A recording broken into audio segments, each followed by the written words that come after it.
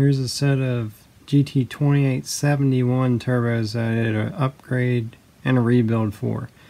So originally these did have a different compressor wheel because there's two variations of the GT2871. There's one variation that has a 51mm compressor wheel. There's another variation that has a 53.11mm compressor wheel, which is what I had to convert these over to fix it. Since I was converting these over anyway, I went ahead and machined the compressor housings for inlets so this customer could run intakes on his compressor housings without having the bolt-on flange.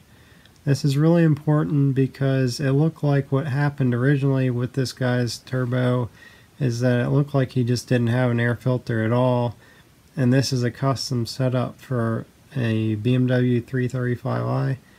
So it made sense to go ahead and make inlets for it, so I did that. I know it was like 7 hours worth of work, but it's really important for that to be done.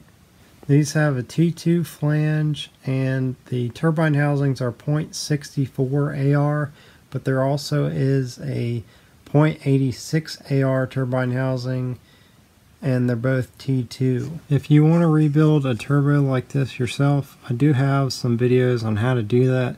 There's one video called GT3071R turbo rebuild, and I think there's another one I did on the GT3076.